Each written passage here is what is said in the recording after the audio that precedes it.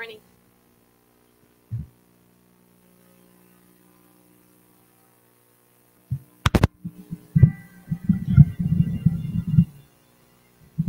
Good morning, Shiloh. Good morning. Bless the Lord, O my soul, and all that is within me. Bless his holy name. If he has been a good God and a great God to you this morning, just wave those hands and praise him. Amen. Praise God. Praise God. My name is Gloria Mendez, and I'm standing here on behalf of the missionary and the evangelism department this morning to welcome you all. I just want everyone to stand in the house of God this morning.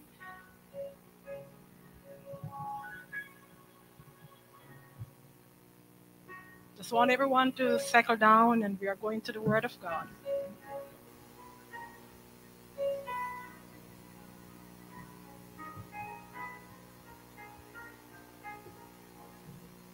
Praise God. Could you just turn with me your Bibles to Matthew chapter 28, reading from verse 18 through 20. And Jesus came and spake unto them, saying, All power is given unto me in heaven and in earth. Go ye therefore and teach all nations, baptizing them in the name of the Father, and of the Son, and of the Holy Ghost, teaching them to observe all things whatsoever I have commanded you. And lo, I am with you always, even to the end of the world. Amen. Amen. And amen. Amen. I just want to welcome you all this morning to our missionary service this morning. I just want to ask all the missionaries in the house just to wave your hands. Praise God. Just give a resurrection shout in the house this morning. Amen. Give another resurrection shout in the house this morning. He is worthy this morning. Hallelujah. He's worthy to be praised. Amen. Hallelujah. Good morning. Hallelujah. Glory to God. Just want to look to the Lord this morning. Hallelujah. Hallelujah. Glory to God. Father, we lift your name on high. We worship you this morning, for there is none like you, none to compare unto you, O God. You are Alpha and the Omega. You are the beginning and the ending, and we bless your holy name. Great is your faithfulness unto us this morning. We thank you this morning as this day as a resurrection day. God, we come to give you glory. We come to give you honor, and we come to give you praise. We pray that your will be done into our service today, Lord. God, we pray that you will take the first place. God, we pray that you will sit among us today, God, and let our worship this morning be grateful to you, God, for all the way to Calvary you went for us. And thank you, Lord, that on the third day you raised from the dead. Oh God, you was victorious over death. And today, God, we have this glorious privilege that we can come boldly to your throne. Hear our cry this morning. Let nothing be done of self this morning. Let self be crucified this morning. And help us, oh God, to see you, Lord, as Isaiah saw you high and lifted up, and your train fill the temple. Hear our cry this morning, and be a fence all around us, we pray. We pray that your will be done into your house this morning as we look to you by faith, and we tell you thanks. In Jesus' mighty name we pray. Amen. Amen. Good morning. Good morning. Good morning. Aren't you glad to be in the house of the Lord one more time? I don't know about you, but I'm excited because our God, our Jesus, got up. The grave couldn't even hold him. So let's go on and sing Good Morning, Jesus, okay? Good morning, Jesus. How do you do? So glad to be here. Lord, I thank you. I want to worship and honor and praise you too. Oh, good morning, Jesus. do? Good morning, Jesus. How you do? How do you do? So glad. So glad to be here. Lord, I thank you. I I wanna worship, honor, yeah. and praise you too. Good morning. Good morning, Jesus. How do you do? When I lay down and close my eyes, I lay down to rest. He sent his angels to watch over me, cover and protect. Early morning he touched me, the finger of his love. Right away I knew it was a blessing from above. Good morning. Good morning, Jesus. How you do? How do you do? So glad. So glad to be here. Lord, I thank you. you. I wanna Worship, honor, and praise you too. Good morning, Jesus. Good morning, Jesus. Good morning, Jesus. Good morning, Jesus. Good morning, Jesus. Good morning, Jesus. Good morning, Jesus. Good morning, Jesus. How do you do?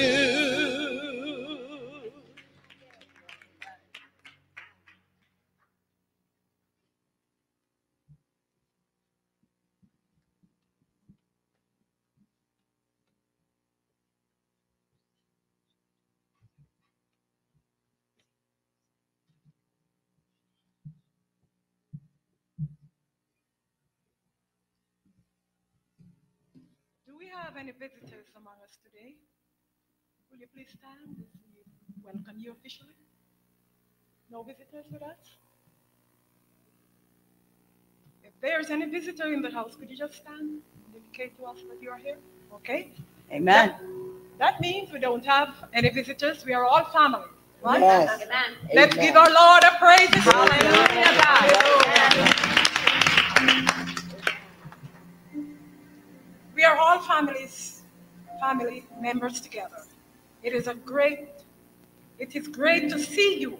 May God continue to bless and keep you. That this Resurrection Sunday, you will give all the glory and the honor to the King of Kings and the Lord of Lords, the one who was risen from the dead, and today he's alive within our hearts. God bless you today. Let today be a meaningful day today when you give him your all and all. God bless you. God bless you. In Jesus' name. Amen. Amen. Good morning, church. My name is Deaconess Diana Beckett, okay? I'm just here today to remind you all that it is Women's Emphasis Season. Amen. And we are having a paint and praise going to be held on April the 13th, 2024 from 12 to 2. The price is $35.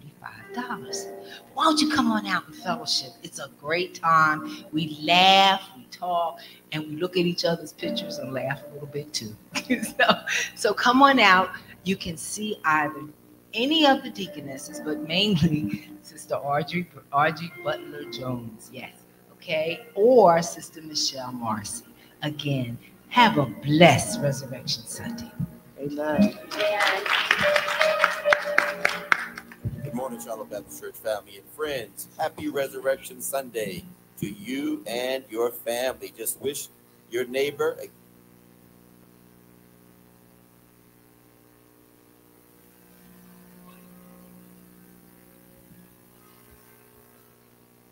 Good morning, Shiloh Baptist Church family and friends. Happy Resurrection Sunday to you and your family. Just wish your neighbor, again, to the right and to the left. Happy Resurrection Sunday. Happy Resurrection Sunday. Happy Resurrection Sunday. Jesus has risen, risen indeed.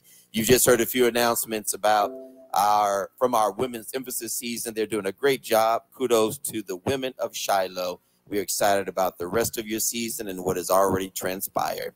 I just want to append a few additional announcements to the Paint and Praise announcement you just heard. Number one, we had an awesome Holy Week all week long from Palm Sunday last Sunday. We made crosses of palms and mailed them out to the sick and shut in and other members of our community. We had a beautiful Monday, Thursday service, foot washing, communion, Jesus says, a new commandment I give to you, that you love one another. That's what mandatum means in Latin, mandatum. And from that, the Old English translation of the Latin is mandi, and it means commandment. And it refers to the John 13 chapter where Jesus says, a new commandment I give to you, that you love one another. Then on Friday, we had two awesome Great Friday services. One was at the Greater Mount Zion African Methodist Episcopal Church in the city of Trenton, where the 7 last sayings of Christ was presented. And I was blessed to be one of the preachers of the 7 last sayings, preaching about Jesus' 7th saying, into your hands do I commend my spirit. And then on Friday night at 6 p.m., we had an awesome Palm Sunday, awesome Great Friday production by our Liturgy, Praise, and Worship Ministry, Sister Minister Kathy Malloy, Sister Betty Young, and so many others who put together choices. Look on the back of the bulletin there, and you'll see the presenters, Brother Derek Davis, Minister Tuku Duo, Minister Isaiah Key, Reverend Dr. Tamaris Moore, Minister Damian Paran, and our own Sister Tanya Young Williams. It was emceed by our most Reverend Lois Key Alexander, awesome woman of God she is, and it was just a tremendous presentation. Thanks to everyone who made the production a great success, and it commemorated the death of our Lord and Savior Jesus and talked about the choices that you and I make in our daily lives. And I pray that we would always choose God so that we would have life and have it more abundantly. And that brings us to Holy Saturday yesterday. We participated with community events, particularly at North 25. And then here we are, Resurrection Sunday, March the 31st. To God be the glory. Indeed, Jesus has risen, risen indeed. God bless you. God keep you. Let's continue to celebrate Jesus on Resurrection Sunday.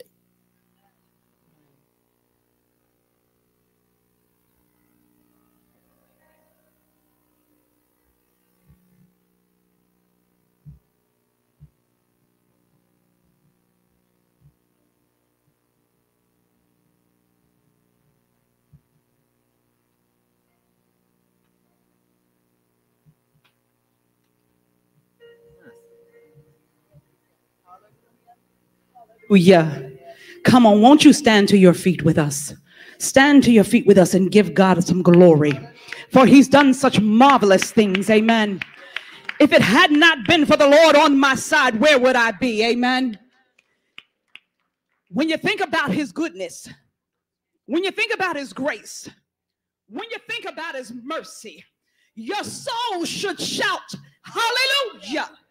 There should be something rising up on the inside that says, I can't live without you, that I just want to be in your presence.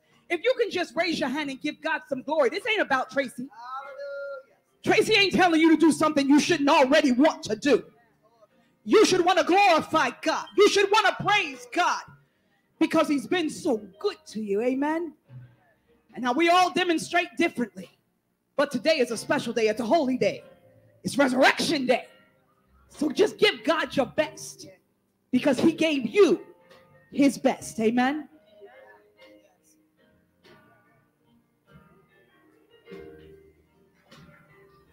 Come on and get into a space of worship. Just glorify his name.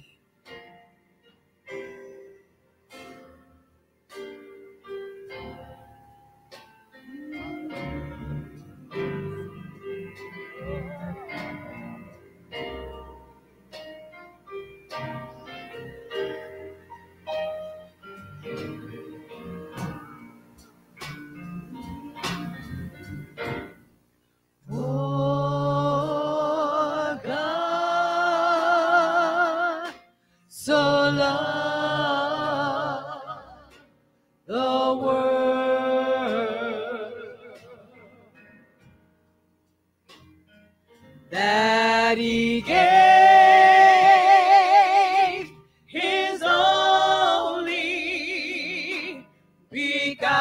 begotten Son, that whosoever believeth on him should not perish, should not perish, but they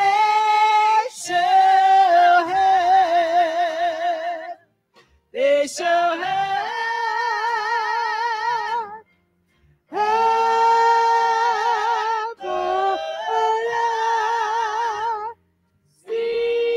life. For God so loved the world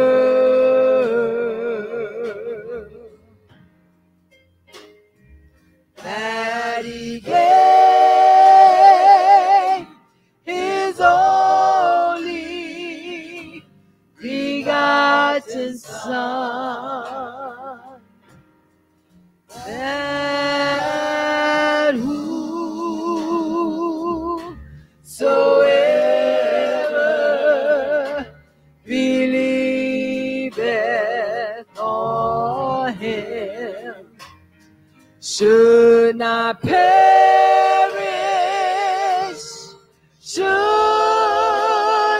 not perish, but they shall have everlasting life.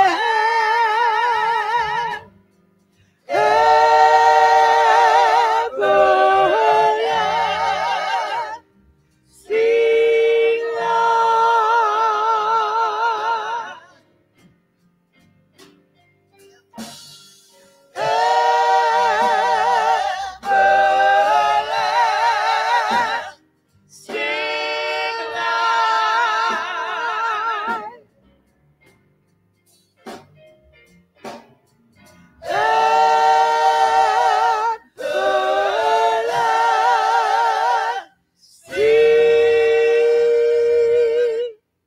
life.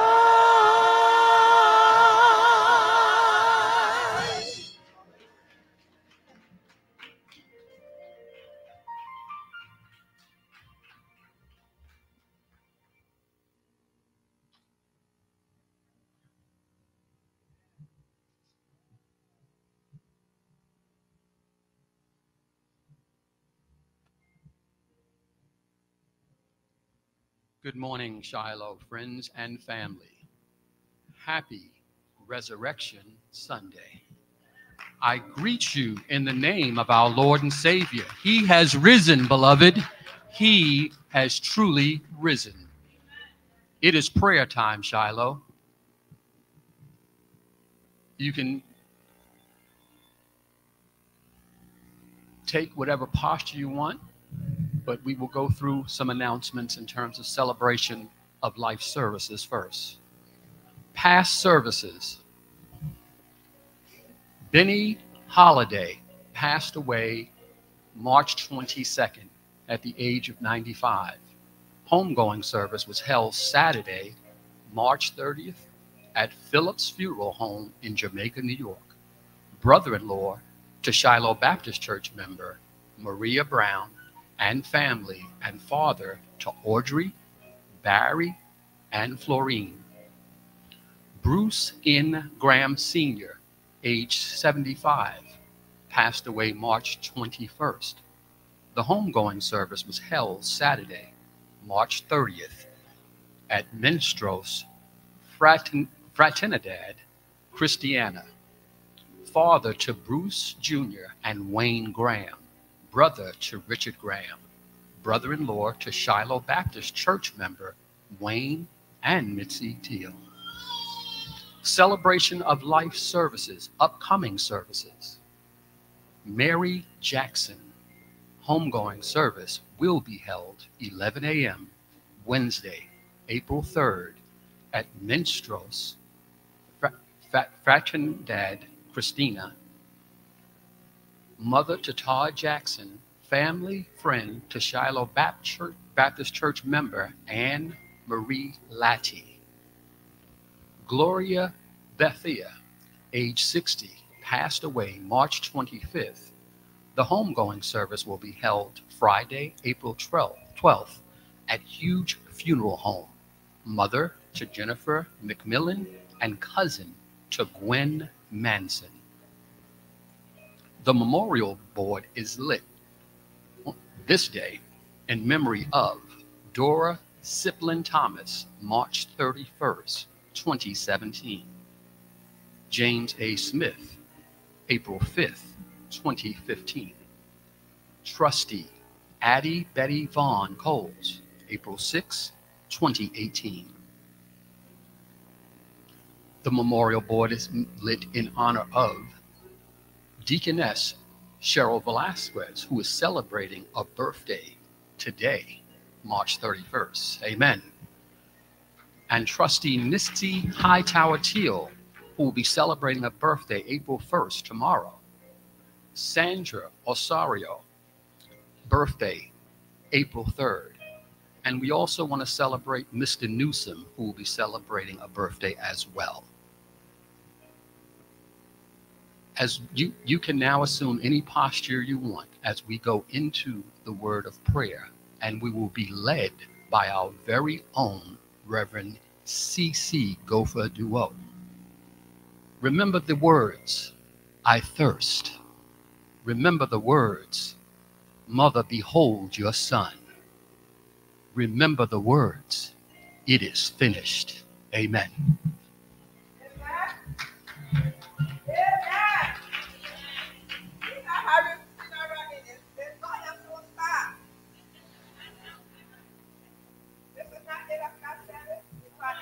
Service, we are hot.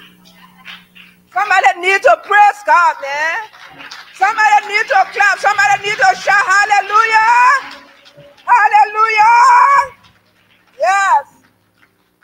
Today, Resurrection Sunday. So I stopped back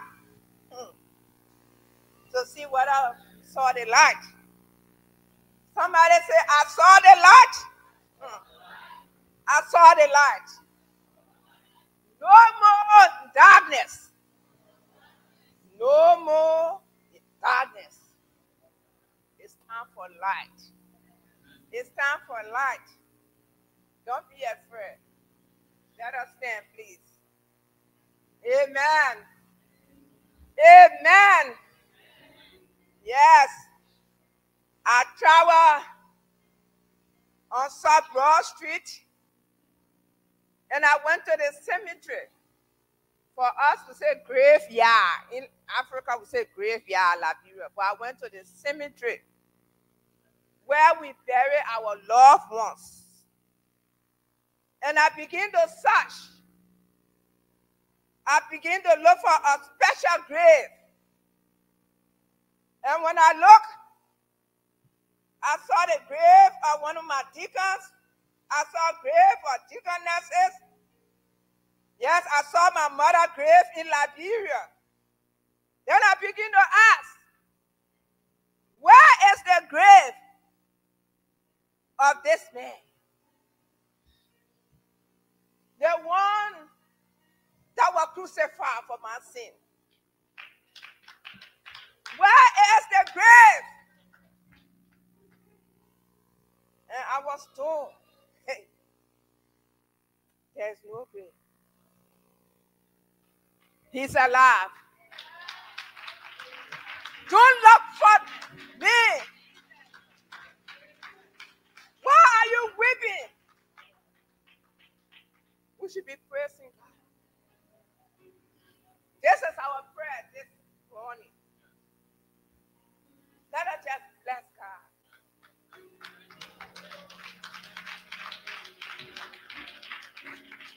If you want to close your eyes, you can close it.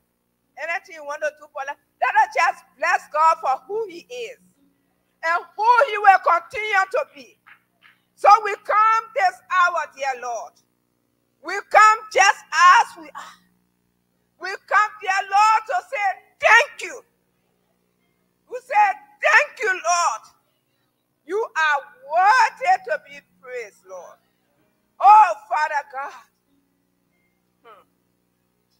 What can we say? Lord, it is you that took us to bed. We didn't know what was happening. We slept. We had dreams. We were on the other side. But you brought us. You brought us alive this morning. I said this morning. I said this morning. Because somebody somewhere praying to see this morning and they cannot see it. But through your grace, I said through your grace and mercy, we can come here to say thank you. So we come to praise your name. Your words are true, dear Lord. We looked around, we went to all the cemeteries everywhere, and we could not find you there. But one thing we know, we found Jesus. We found him within our hearts. We found Jesus because we know it is only God, it is only Jesus that got us here today.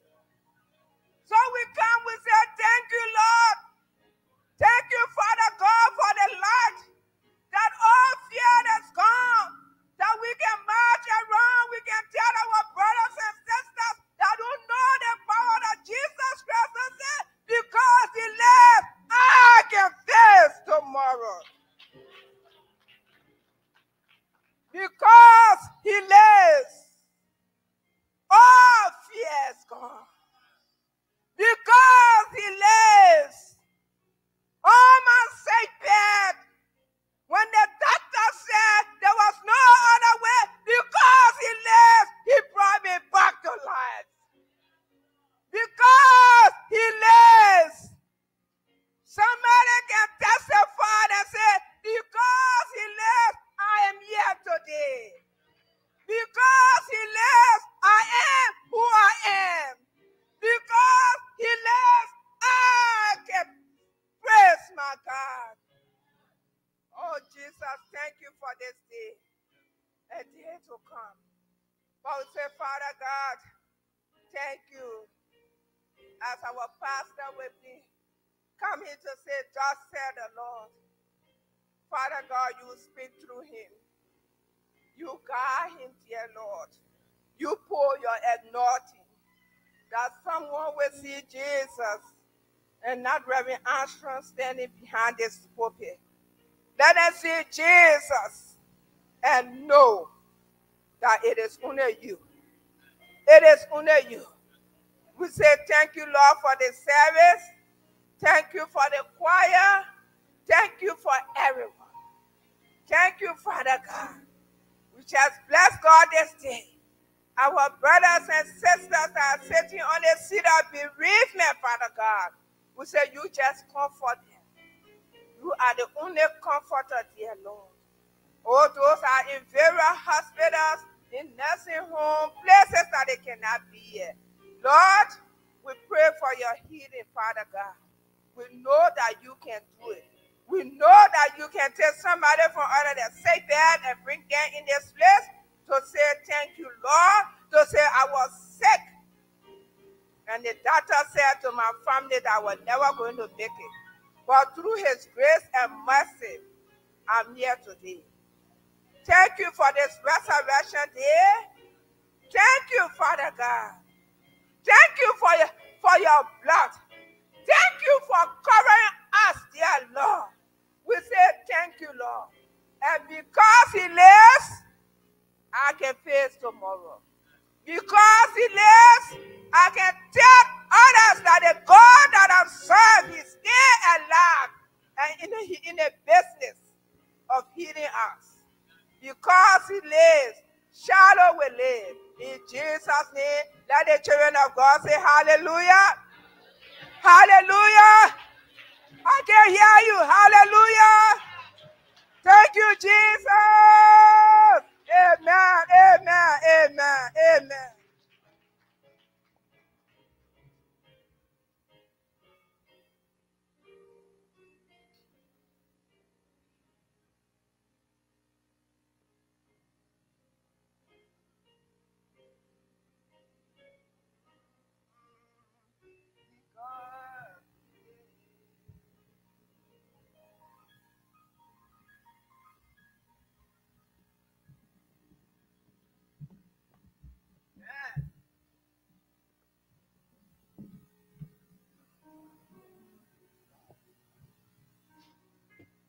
Praise the Lord. Praise the Lord. Hallelujah. Hallelujah. Hallelujah.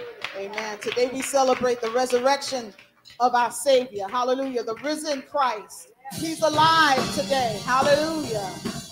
Thank you, Lord.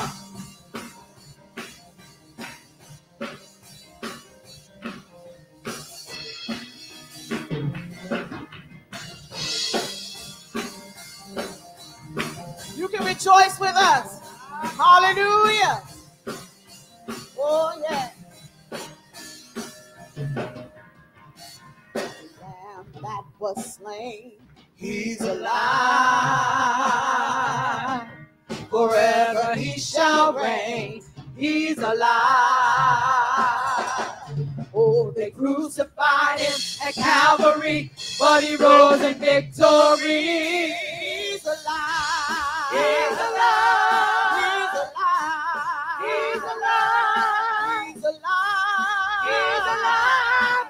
With all power in his name. He's alive. He's alive. He is alive. He's alive. He is alive. He's alive.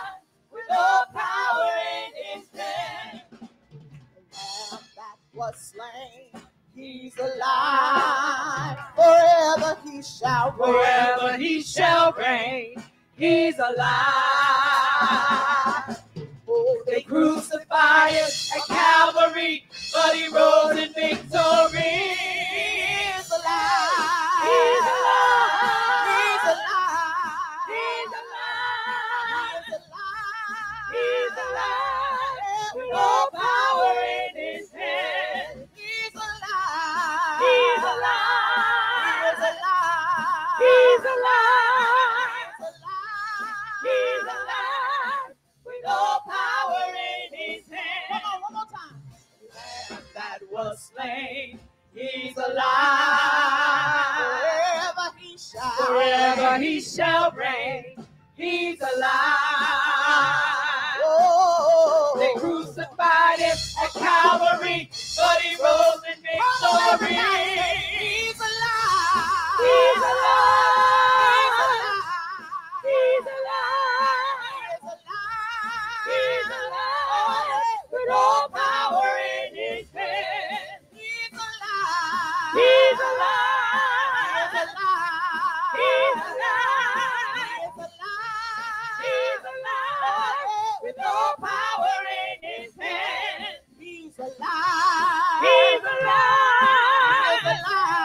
He's alive. He's alive. He's alive. With all power in his hand. He's alive and well. He's alive. He's alive today. He's alive. He's alive. He's alive. With all power in his hand. And he rose in glory. All power and authority. He conquered my enemy. He put them under my feet. He rose in glory. All power and authority. He conquered my enemy. He put them under my feet. He rose in glory. All power and authority. He conquered my enemy. He put them under my feet. He rose in glory. All power and authority. He conquered my enemy. He put them under my feet. Jesus rose.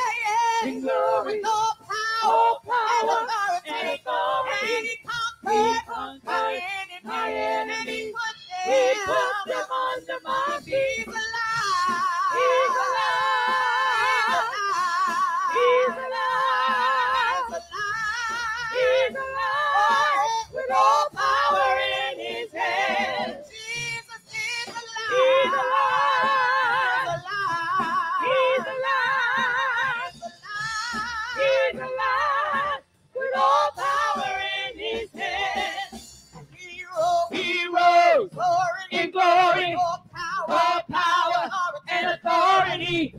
He conquered my enemy. He put them under my feet. He rose in glory, all power and authority. He conquered my enemy. He put them under my feet. He rose in glory, all power and authority.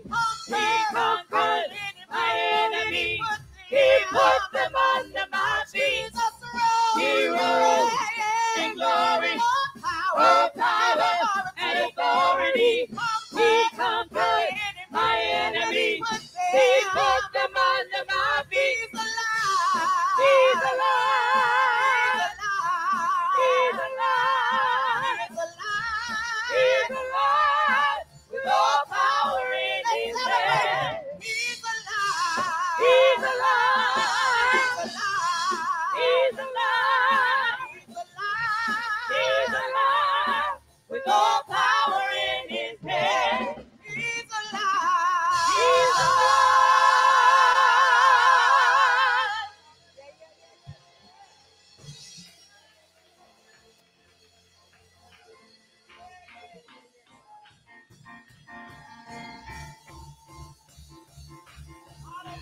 Can we all say that together?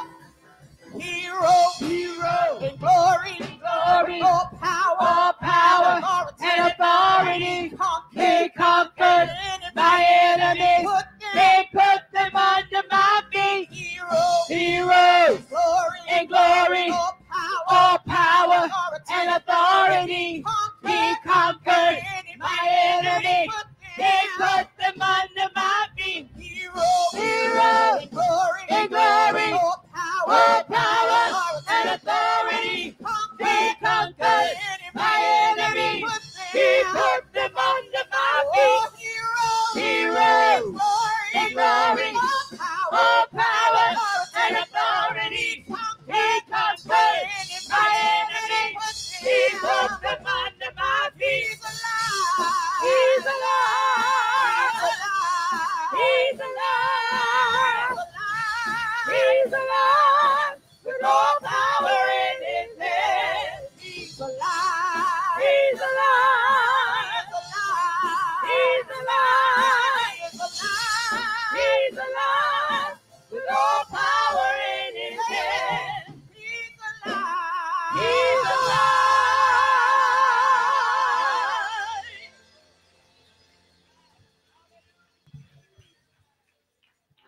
Amen. Let the church say amen. Church say amen again. And one more time for the Holy Spirit. God bless you all. Let's give God a praise offering for our praise team. They do an absolutely wonderful, outstanding, magnificent, and marvelous job lifting up the name of Jesus, and we praise the Lord for them on this Resurrection Sunday. It's good to be here. Amen. Just look to the neighbor, give him a high five, give him a little wave. Again, say happy Resurrection Sunday. To God be all of the glory for the great things that only he has done.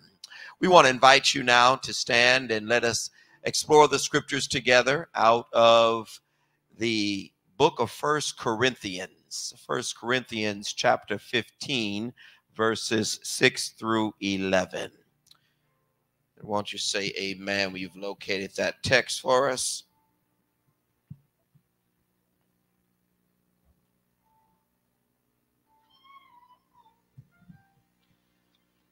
First Corinthians chapter number 15, verses 6 through 11. The word of God reads as follows. Starting in verse 6, then he appeared to more than 500 brothers and sisters at one time, most of whom are still alive, though some have died. Then he appeared to James, and then to all of the apostles. Then last of all, as to one untimely born, he appeared also to me. Verse number 9, for I am the least of the apostles, unfit to be called an apostle, because I persecuted the church of God. But by the grace, somebody say grace, by the grace of God, I am what I am, and his grace toward me has not been in vain. On the contrary, I worked harder than any of them, though it was not I, but the grace of God that is with me.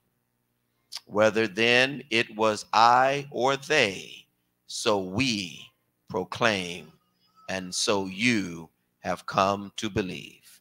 Here ends the reading of God's divine and eternal word. May it edify and may it sanctify the people of God. Would you pray with me, beloved, on the title of today's sermon, I am what I am. Turn to your neighbor and say, neighbor, I used to be who I used to be, but today I am who I am, a child of God. Amen. Let's pray together. Father, bless the words that they would not return void, but that they may accomplish that which you intended. May hearts be encouraged and minds illuminated, souls convicted today, we pray. Touch everybody, oh God, and I pray that you might even today save somebody. We give you glory and give you praise and give you honor. And we thank you, Lord, for this day, the risen day of the risen Savior, our Jesus, our Lord.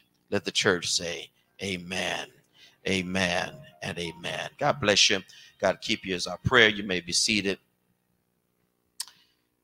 Today is the day that we celebrate the risen Savior, Jesus, our Christ. Much like Christmas, it is the day that we anticipate and a day that we are anxious for its coming. It's a day in which we expect great things to happen. And like Christmas, the eve before the big day, yesterday, Saturday, the eve before this big day is coupled with the eve before the eve, which is Good Friday, or what I call Great Friday. And so this whole week, and especially this weekend, has been a week of great expectations. As Charles Dickens' great novel is entitled, Great Expectations for what God is doing within our lives again and again and again and again. We expect God to do marvelous and extraordinary things. And today is the culmination of that expectation. Resurrection Sunday, the day that Jesus was risen from the dead. It is a day in which the Gospels all really foretell the same story. The Synoptic Gospels, the three Gospels that are similar, synoptic, synonymous, Matthew, James, and Matthew, Mark, and Luke's Gospels are synonymous, called synoptic, because they have great material in common. John's Gospel is not part of the Synoptic Gospels because it has a topical expression and understanding of Jesus, not a chronological one. And yet what we find about this day is that all four Gospels tell the same story. They all tell that early on Sunday morning, Jesus was risen. If you look on the second page of your bulletin, you will see a couple of statements from two Gospels. I'm going to read you really all the statements from all four Gospels. In John's Gospel, that is written there on the left column of page number 2. You all have bulletins. If you don't have a bulletin, raise your hand. One of the ushers will get you a bulletin. On the second page of your bulletin, you'll find in chapter 20, verse number 1 of John's Gospel, early on the first day of the week, while it was still dark, Mary Magdalene came to the tomb and saw that the stone had been removed from the tomb. If you go down to verse number 9, it says, for as yet they did not understand the scripture that he must rise from the dead. John's gospel says early on Sunday morning. And in Mark's gospel, chapter number 16, it says similarly in verse number 2, and very early on the first day of the week, when the sun had risen, they went to the tomb. Go ahead and raise your hand again if you need a bulletin. I think the ushers were looking around. We want to make sure we get them in your hands. Amen. And then further down in verse number 6 of chapter 16 of Mark's gospel, it says, but he said to them, do not be alarmed. You are looking for Jesus of Nazareth, who was crucified. He has been raised. He is not here.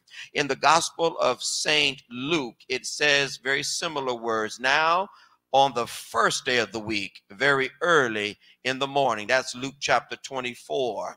It says that. And then in Matthew's Gospel, chapter 28, it says, now after the Sabbath day, as the first day of the week began to dawn, Mary Magdalene and other Mary came to see the tomb, and behold, there was a great earthquake. For an angel of the Lord descended from heaven and came and rolled back the stone from the door and sat on it. His countenance was like lightning, and his clothing as white as snow. And the guards shook for fear of him. And then he said to them, why are you looking for the living among the dead? All four of these gospels tell the same story, that on that first day of the week, which is Sunday, we believe that Sabbath is the seventh day. And on that day, the scriptures, the commandments that we find in the Old Testament tell us that we must rest. But this scripture, these scriptures tell us that on the first day of the week, which we understand to be Sunday, that early on that first day of the week, the Bible says that Mary and some other women, some believe Mary, Jesus' mother, Mary Magdalene, Mary, the mother of James and John, we see different women who come to the text, but here's what we have in common. Some women came, not men. You ought to ask yourself, where were the brothers? Amen, somebody. Where was Peter, James, and John? Where were the disciples? Where were the apostles? Some of them were afraid because of what they had just witnessed in Jesus' crucifixion on that Friday. But the women, somebody say, thank God for the women.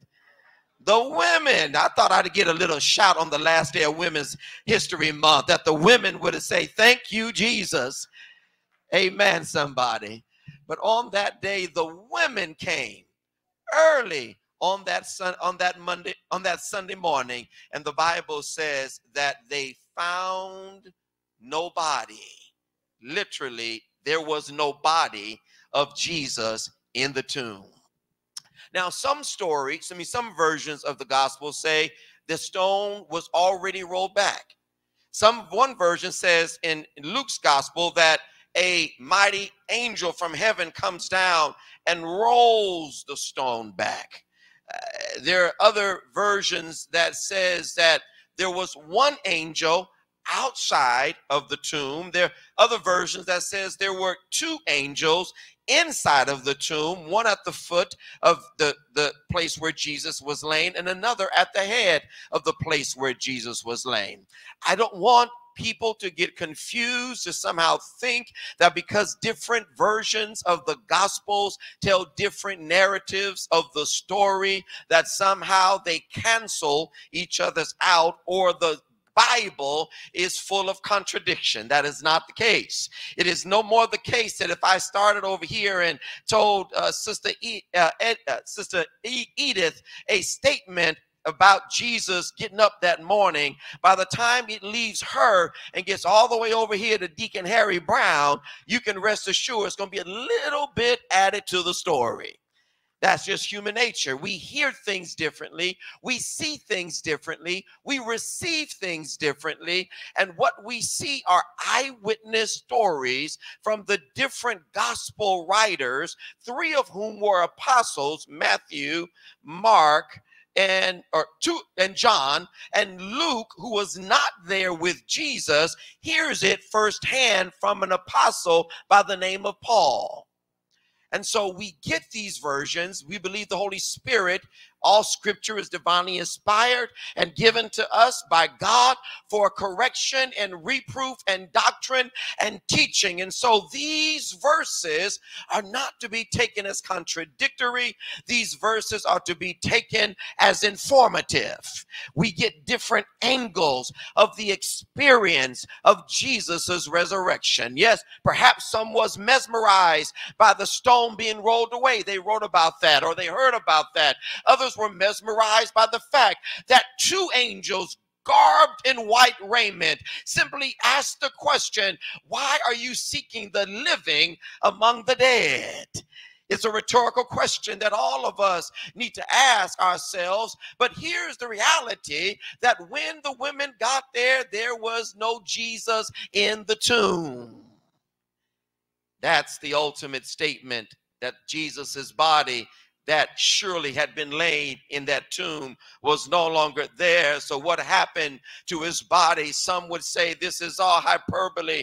This is all make-believe, that this could not have happened. How could a man have been risen from the dead? If they put the body in there, somebody took it out and they just wrote about that it was not there. What I believe, come on someone, that this is not hyperbole. I believe that this is not make-believe. I believe that this is the fulfillment of prophetic scripture that we see in the Old Testament, that when Jesus was, when the Messiah was to be sacrificed, that God who gave him the Messiah, gave us the Messiah, would raise him from the dead.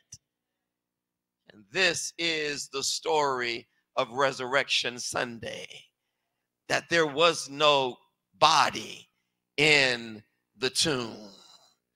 And these women then go off per the angel's discretion or direction, and tells them to go tell the apostles what they have seen, which is nobody's there, which means Jesus has risen, which means he's no longer dead, which means he's gotten up out of the grave, which means that he's alive. I don't know where he is, but he's not in the grave. I don't know where he is, but he's no longer dead. I don't know where he is, but I'm afraid for what I just saw, but I'm rejoicing for what I understand, that if he's alive and he's not dead, that means I still have hope, and my hope is built on nothing less than Jesus's blood and his righteousness. And so this is the story of Resurrection Sunday, a story in which these women go tell these men, and they then go tell others that what was in the grave is no longer in the grave, and what was dead is no longer dead. Jesus is alive. Then we pick up the story in the book of 1 Corinthians, where the author is now a man by the name of Paul. Paul, whose name used to be Saul.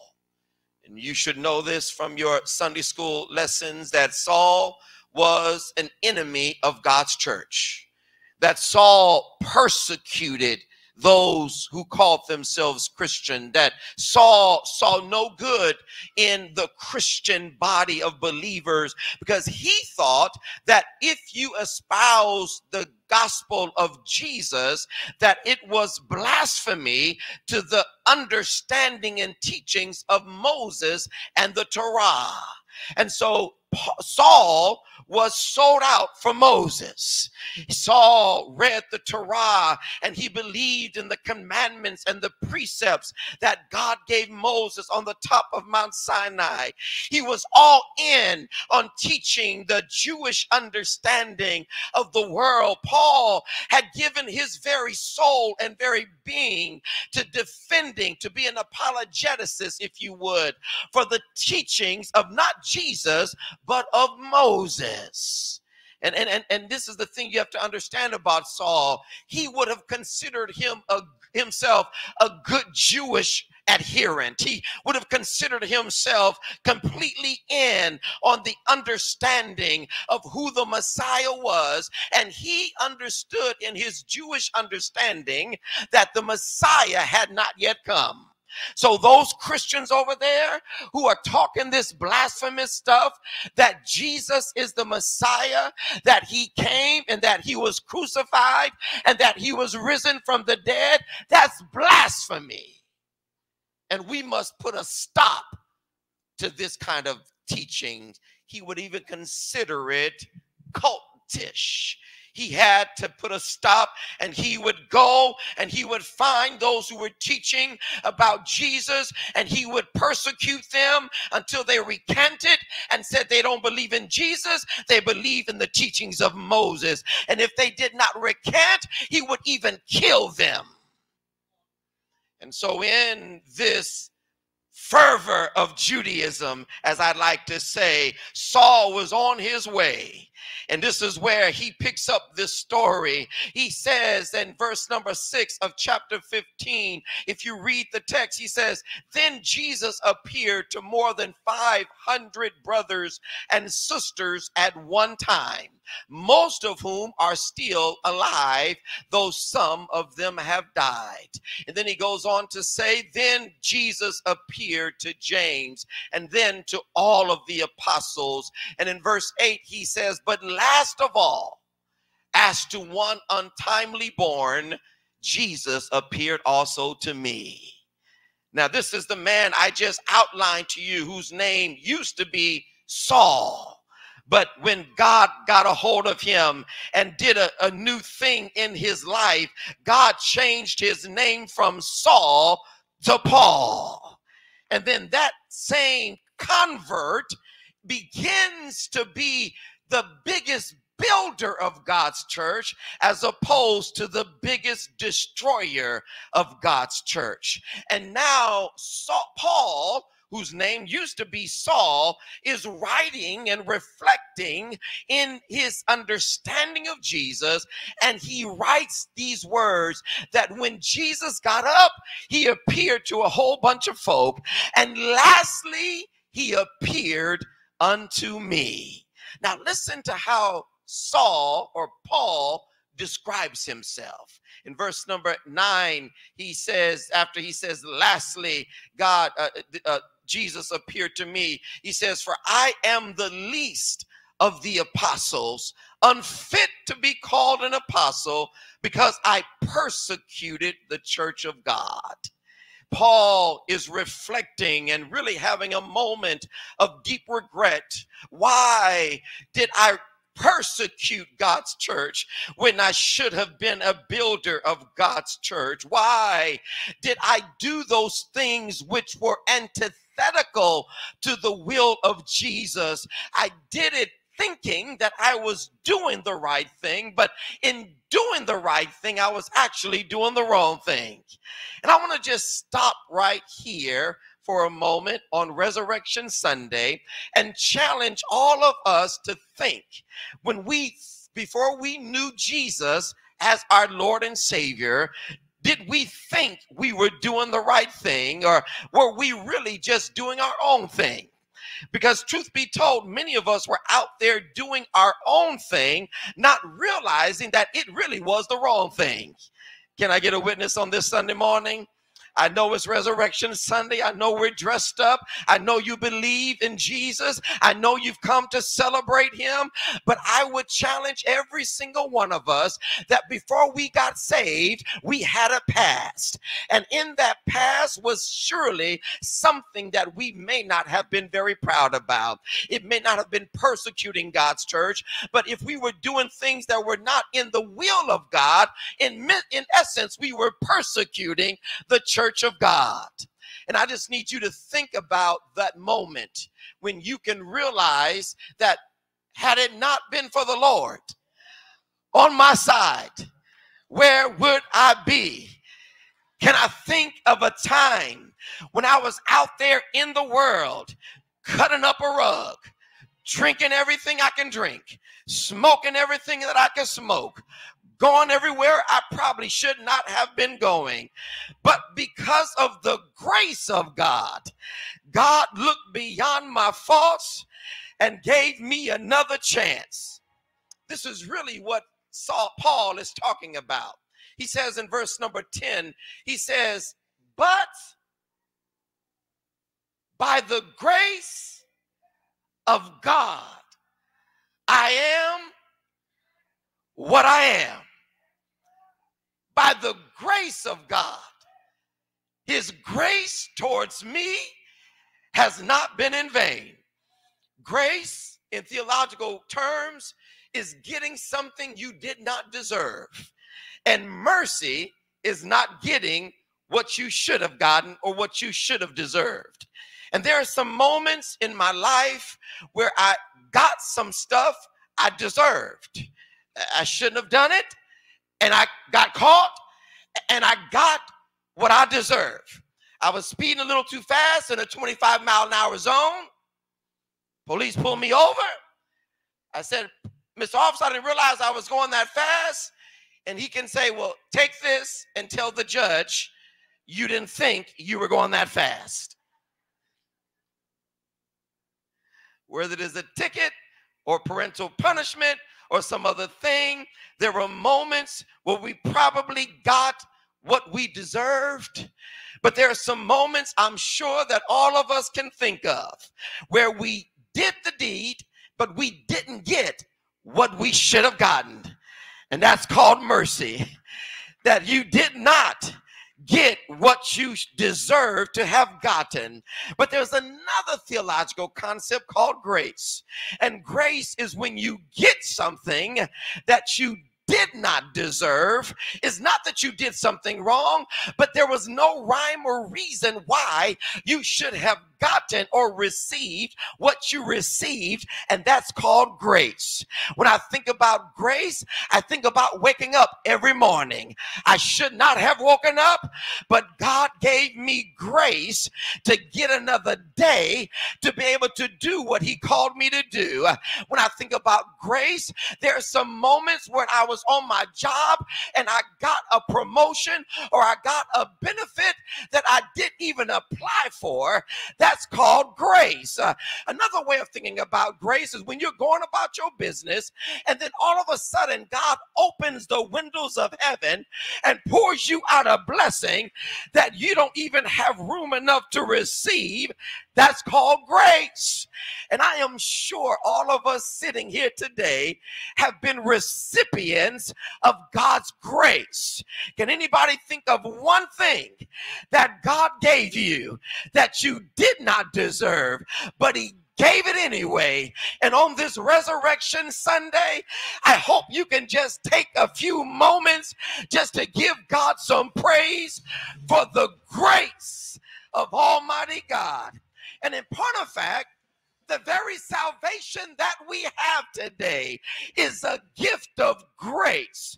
For the Bible says we are saved by faith we are saved by grace through our faith, not of works, unless any man or woman should boast. This tells me that the celebration we celebrate today of Jesus's resurrection from the dead is both an act of mercy and an act of grace. Paul realizes this because he realizes that in the persecution of God's church, he should have been punished.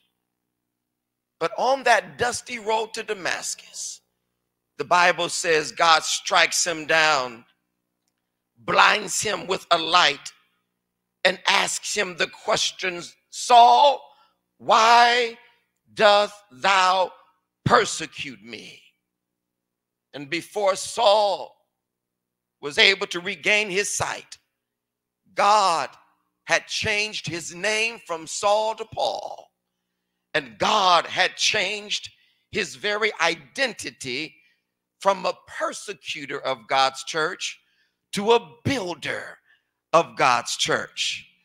And then this is why Paul says these words last of all, Jesus appeared to me.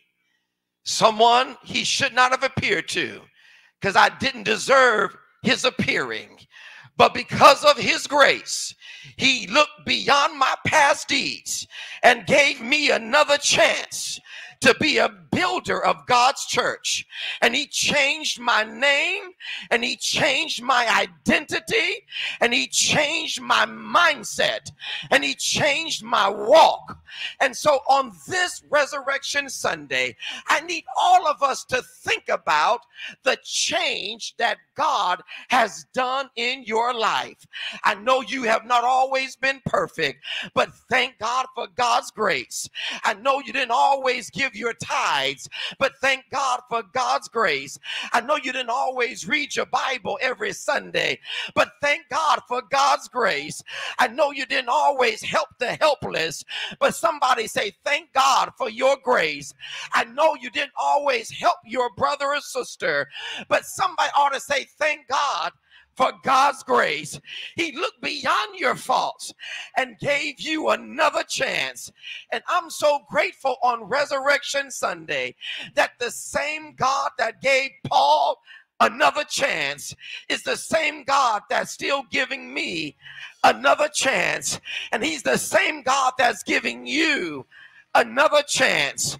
And so on Resurrection Sunday, just say, thank you, Jesus, for another chance. Thank you, Jesus, for another Sunday. Thank you, Jesus, for another day. Thank you, Jesus, for another opportunity to worship you. Thank you, Jesus, for another opportunity to praise you. Thank you, Jesus, for another opportunity to celebrate you. Thank you, Jesus, for another opportunity to glorify you. Thank you, Jesus. I know I didn't always do it right in the past, but I thank God I'm not who I used to be. He's molding me and shaping me and strengthening me and lifting me and stretching me so I can be better today than what I was yesterday. Thank God for his grace. Paul not only acknowledges the grace of God, but he says something profound to me. He says, I'm the least. Put verse 10 back up. I'm the least of these. Go back to verse number 9, excuse me. I'm the least of these who should have been given the gift of seeing Jesus because of my past. But because of his grace, I am who I am. I know that there will always be folk who want to remind you of who you used to be. But I need you to see this phrase. Put verse 10 up. Thank God for his grace, for I am who I am. I'm not who I used to be, and I'm not everything I want to be. But I thank God that I am who I am. I'm still standing on his word. I'm still praising God. I am who I am. I'm not the best singer. I'm not the best preacher. I'm not the best worshiper, but I'm going to give him what I got. I am. And what I have, I'm going to give it to God. I'm going to give him my best praise. I'm going to give him my best worship. I'm going to give him my best song. I'm going to give him my best sermon. I am who I am. I can't be anything I'm not. I used to be who I was, but because of his blood, I am saved by his grace. I'm covered under his blood. I've been bought with a price. I am who I am. I'm more than a conqueror. I am a child of the King. I am a believer in Jesus. I'm standing on the promises. I am who I am. You can call me whatever you want to call me, but I know who I am. I am a believer. I am a believer in Jesus, who made a way out of no way, who built bridges over troubled waters, who healed my body, who opened doors that I could not open for myself. Paul makes a profound statement in this statement of his identity. I am who I am. There will always be people who want you to be something that they're not. There will always be people who try to remind you of your past.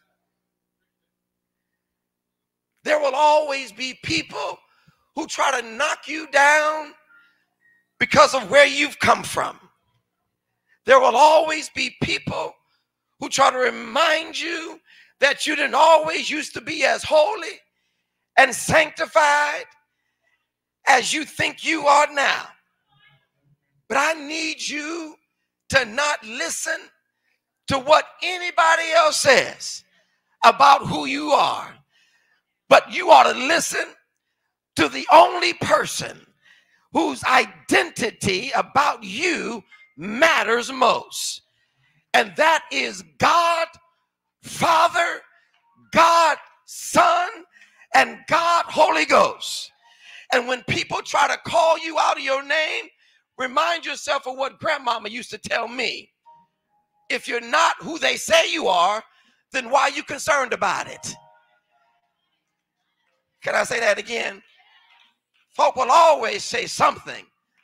But if you're not what they say you are, and you know who you are, and you know whose you are, then I need you to stay right there in that place of who you are in Christ. Paul makes this great statement, I am who I am in Jesus.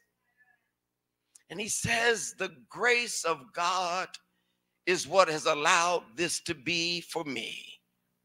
He says, on the contrary, I worked harder than any of the other apostles, but for some strange reason, God has allowed all of us, those that walked with Jesus, because remember, Paul never walked with Jesus. Paul was converted and became a believer after Jesus ascended. So Paul is getting this gift of conversion after Jesus has ascended, but it is as if his apostleship is as authentic as those who walked with Jesus. And this is the beloved thing that I think all of us should know. None of us walked with Jesus. But because of God's grace, our conversion and our salvation is as authentic as those who walked with Jesus. This leads Paul to conclude in verse 11. And I'll go to my seat on this. He says, whether then it was I or the other apostles, so we proclaim Jesus is risen, and so you have come to believe. They have come to the conclusion that Jesus, who was crucified and put in a borrowed tomb, was risen from the dead. And because he was risen from the dead, that Christ that conquered all power, conquered all dominion of heaven and earth with power in his hands, the scriptures suggest that that same God who lifted Jesus took him into heaven and is also working through the Holy Spirit to give us conversion as well. And we who have been changed ought to celebrate that which we proclaim. And here's what I love about Saul. When Saul was out in the world, he was giving the world everything he could give. But once he got saved, he started giving God, who believed through Jesus Christ, everything that he could give. In other words, some of us, when we're out in the world, we jump and we run and we shout for things in the world.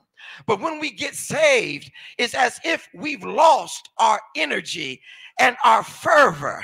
And I just stopped by on Resurrection Sunday to say, when you were jumping and shouting out there in the world before you got saved, I want you to shout and jump just as loud now that you are saved, because you realize when you weren't saved that God had God's hand on you.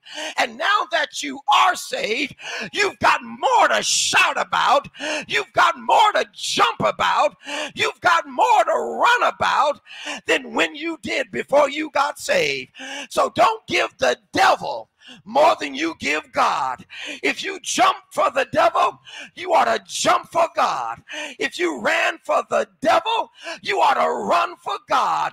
If you shouted for the devil, you ought to shout for God. Do I have any shouters in the house today? Do I have any jumpers in the house today? Do I have any runners in the house today?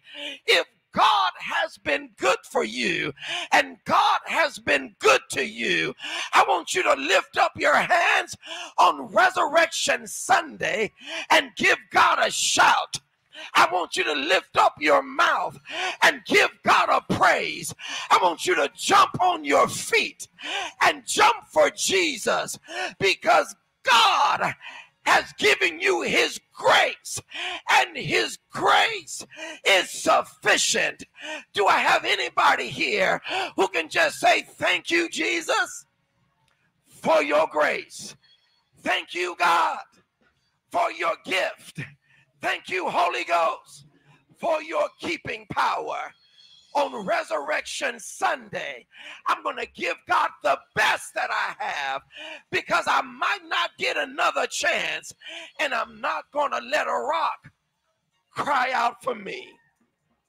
In the name of Jesus, somebody say, thank you, Lord. Thank you, Lord. Thank you, Lord. In Jesus' name. In Jesus' name. In Jesus' name. In Jesus' name, let the church say amen.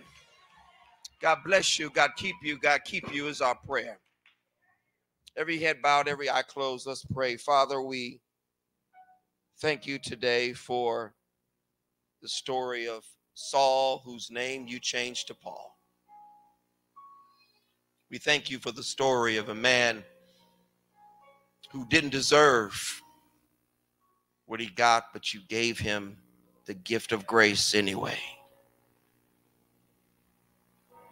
And in this story, we see ourselves.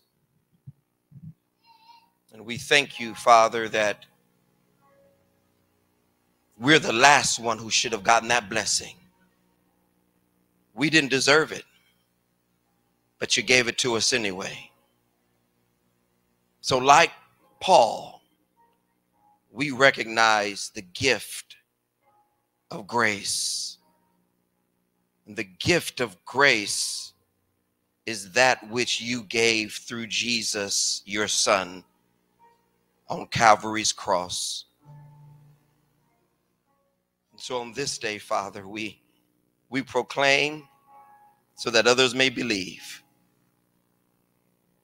We signify so that others may come to see that the same Jesus, the same grace that converted Paul is the same Jesus and the same grace that converts us. And so even these thousands of years later, we are reminded of your grace and your mercy, God. And I pray on this Resurrection Sunday that we may continue to stand firm in our own identity not elevating ourselves more than we should, but also not belittling ourselves more than we ought. We are who we are, no more, no less. Thank you for saving a wretch like us. Thank you for giving us another chance. Thank you for looking beyond our faults and seeing our needs. Thank you for making ways out of no way. Thank you for building bridges and healing our bodies and providing jobs and taking care of our children and preserving our marriages and taking care of our church, even in the midst of chaos in the world. God, we see you doing it, and we proclaim that others might believe. So, Father, if there's someone here who doesn't know you, hasn't had this experience of resurrection, conversion, transformation, I pray that you would change them like you changed us. If someone's listening on the YouTube or the Facebook, that you would, even through the social media, God, do a work of conviction. Yes, you can take the least, the lost, and the last, and you can do for them what you've done for the first and the so-called greatest among us. You're the great equalizer, because all of us, no big I's and no little U's, we're all covered by your blood. So thank you, Father. Holy Spirit, have your way in somebody's life right now. In Jesus' name I pray.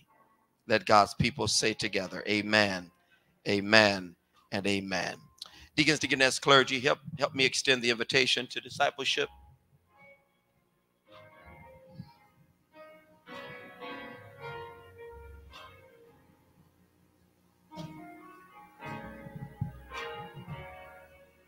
The men and women, deacons and deaconess, and clergy are standing, simply extending an invitation, because we believe that like somebody extended their hand to us, we want to extend our hand to you. If everyone could stand to their feet as we extend this invitation. Praise team is going to sing. And as they do, if you don't have a relationship with God, I invite you to make that decision right now. You can come forward, you can step out of your seat, come on down the aisle, and one of these men or women will gladly meet you and pray with you and pray for you. If you already know Jesus, already have a relationship, and you're looking for a church, we would love to have you come and be a member of our congregation. Waiting for you. Waiting for you. We're not perfect. There is no perfect church. But we try to be a Bible preaching, Bible believing, Holy Spirit filled church. And if you're looking for that kind of congregation, we'd love to have you. We'd love to have you. Anybody here today? Anybody here today? Just step out of your seat. Come on down the aisle. Give us your hand and give God your heart. Anybody here today?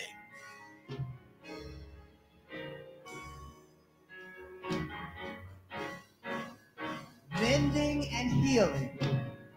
Mending and healing. Heart fixing is free. Heart fixing is free. Inside your garment Inside his garment are miracles to see. are miracles to see. Reach out and touch him. Reach out and touch Get it. all that you need. Get all that you need. For there is no limit There is no limit if you believe. if you believe. Yes. He has rest for the weary Strength for the lame. and strength for the lame. You may be seated. God bless you. You may be seated. He's passing out There's blessings. one with your name. There's one with your What are the name. blessings? Come on. Joy, peace, deliverance, Salvation is free. salvation is free. Why don't you come to Jesus? Come to Jesus. He's all you need. He's all you need. Come to Jesus. Come One more time. He's What all are the you blessings? He need. has rest. He has rest for the weary Strength for the and lame. strength for the lame. He's passing out blessings. He's passing out blessings. There's one with your name. There's on it. one with your Come on, name. joy. Joy, peace, Deliverance. deliverance, Salvation is free. salvation is free. So why don't you what? Come to Jesus. He's all you need. He's all you need. Jehovah Jireh. Jehovah Jireh. He will provide. He will provide. Just come to Jesus. Come to Jesus. He's all you need. Come on, let's put our hands together and give God some praise. We thank God for the praise team. You may take your seat. God bless you. The deacons and deaconess who are still standing, the clergy who are still standing, we offer ourselves as people to whom you can speak. And again, they're not perfect. I'm not perfect. Nobody's perfect. There is no perfect church. We're ordained and consecrated to help others along their Christian journey. And if that's at the beginning, we'd love to talk to you about that. If that's in the middle, if you've hit a bump in your Christian journey, we'd love to talk to you about that. And so we love to have a conversation. And that's really what this is about, an invitation to conversate. And maybe in the conversation, you can get clarity and clarification about some things that you may or may not know, about things you believe or you may not know you believe. So we love to have that conversation with you. All right. Those of you at home, again, the number on the screen is there for you to call. Someone is live right now waiting to take your call. 609-695-5700. God bless you. Deacons, deaconess, clergy, you may take your seat. We're going to get ready now to give our gifts unto the Lord. Our ushers are going to assemble quickly. And as we give our tithes, we just have the one basket today. We ask that you would give your tithes first, because that's how the church survives and thrives, on the tithing of God's people. And so as the ushers come forward, Sister Lucille is holding the one basket. And if you're making your envelope, a check out, make it out to the Shiloh Baptist Church. If you want to split your offering, and you can say 80% of this goes to my tithes, 20% of goes to the scholarship, you can do that. We are absolutely driven by your faithfulness to God's kingdom, but also where you feel you want to direct your gift, your offering above and beyond your tithe. Your tithe helps us to run the church. Your offering helps us with specific ministries. All right. And then those of you who are giving to the Capital Campaign Pledge, thank you.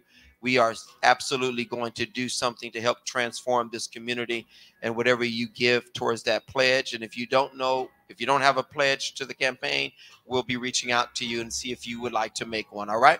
God bless you. Let's go ahead and stand. To the right, would you stand and follow the direction of the ushers? To the left, would you stand and follow the direction of the ushers? And then we'll move into the two center sections.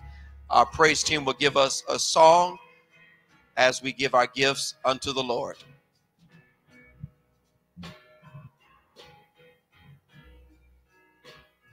Blessed with his goodness, blessed with his love, blessed with his showers that come from above, blessed with his sunshine, blessed with his air. I'll go on helping everywhere.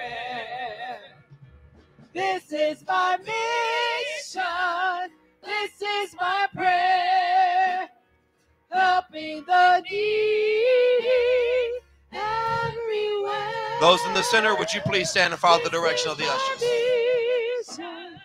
This is my prayer, helping the needy everywhere. God gives the courage, faith leads the way.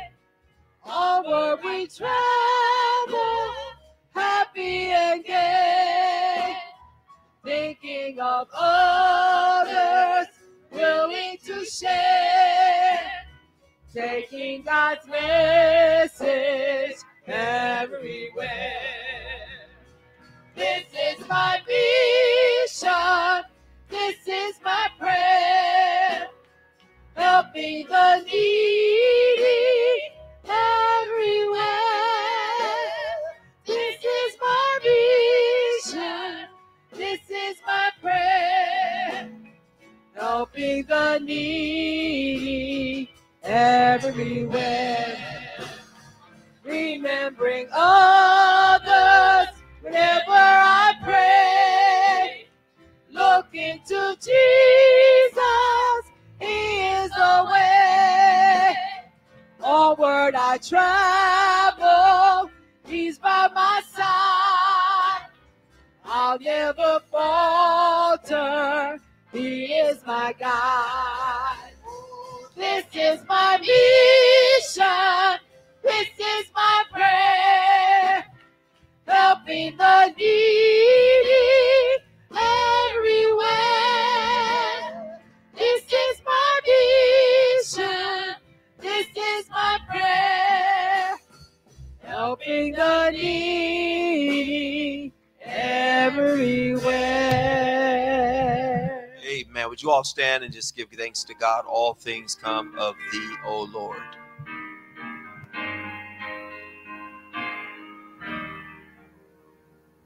All things come of thee, O Lord, and of thine own have we give of thee.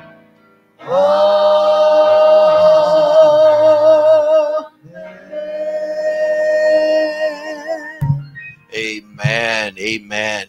You may be seated. I saw at least 5 babies under 1. So let's start off with babies under 3. Would you, or under 1, stand up? Moms, grandmoms, dads, if you're holding a baby under the age of 1. Isn't that beautiful? How old? 2 months. My goodness. And how old over here? 9 months. All right. So let's go to under 2. If you have a little one here under 2, would you stand up? There's another one right there. Amen. Amen. All right. How old? 1. Okay. 14 months. Love it. Under 3. Got a little one under 3 and you haven't stood up already. Right there. How old is this little one? 2. Love it. Love it. Anybody else? All right. Under 4, under 5. All right. So all the moms and grandmoms with babies, stand up. Dads, we just want to see everybody at one time. Isn't that beautiful? To God be the glory. And yes, the grandmoms and the moms and the dads, stand up too with the babies. Let's celebrate the families. Amen. Let's thank God for the families. To God be the glory. I know for a couple of these little ones, we're planning a baby blessing. And so do let us know if you're not on that list. We'd love to have you and your little one on the list to be blessed. All right. Just stop by the front office and Miss Lorraine will see you. And then I got a whole pew right there, all under the age of what? Right back there. No, we just want to know, how old are they?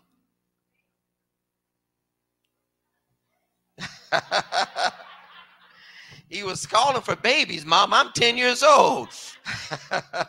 Let's give all the young people a big hand of encouragement. Amen. We got some over here too. Amen. Amen.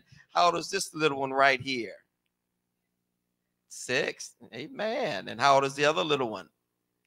All right. And right back there in that row, I see another row. I did the blessings. That's right. That's right. Wonderful.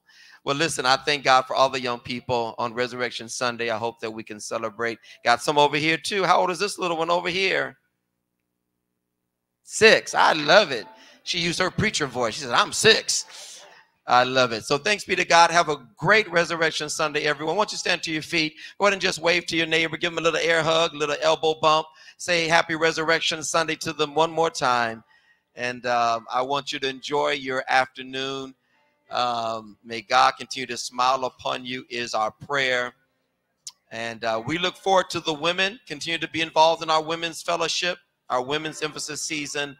And I thank God for all of the saints, all of the saints, all of the saints who are out here today. May God continue to smile upon you and watch over you is our prayer. Let's go in a word of prayer. Yes, ma'am.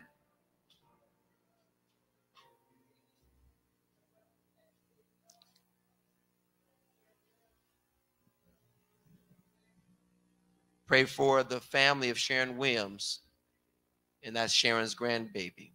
Yep, absolutely. We sure will. Let's do that after we finish the benediction. Come on up, all right? All right. Let's pray. Father, we thank you for your grace and mercy. We thank you for Resurrection Sunday. As the Apostle Paul, who didn't walk with Jesus, but he came to know Jesus, so too do we who didn't walk with Jesus. We have come to know Jesus. And Jesus appeared to us, not in a dream, not just as a part of a voice, but that dream, that voice, however Jesus appeared, literally transformed our lives. And we have gotten closer to God because Jesus appeared to us. And I thank you, Jesus, that you are still appearing to men, women, boys, and girls. And so, yes, you are risen from that grave. You are not in that sepulcher. The stone has been rolled away. The linen has been balled up and is laid to the side because Jesus has risen. And on this day, because he lives, we can face tomorrow. Because Jesus lives, our fear is gone. Because Jesus lives, and I know he lives within my heart. So God, go before us and keep us forever under your hand of provision and protection. And may we continue to proclaim the good news of our Lord and Savior Jesus Christ's resurrection. In the strong and mighty name of Jesus, we do pray that all of God's children, the redeemed of the Lord, say together, let the church say amen. Let the church say amen. Oh, let the church. Let the church say amen. God has spoken. God has spoken. Let the church. Let the church say amen. One more time. Let the church say amen. Let the church say amen. Oh, let the church. Let the church say amen. God has spoken. God has spoken. Let the church. Let the church say amen. We want to wish happy birthday to all the birthday babies on the screen. Cheryl Velasquez's birthday today. Mitzi's birthday is tomorrow. And all the birthdays this week. God bless you. Veronica Odom, thank you for being with us today. We praise God for all of our visitors.